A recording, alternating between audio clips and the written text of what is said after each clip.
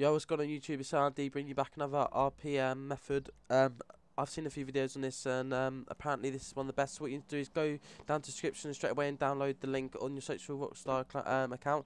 As you see, what I'm doing here is I've already loaded up the mission.